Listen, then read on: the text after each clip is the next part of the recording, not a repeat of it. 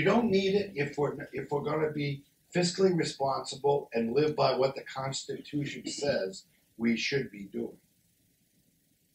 In fact, right now, assistance to school violates the Constitution of the state of Maine. Because if you read the Constitution, it says the state will assure that all communities provide education to their youth at their cost.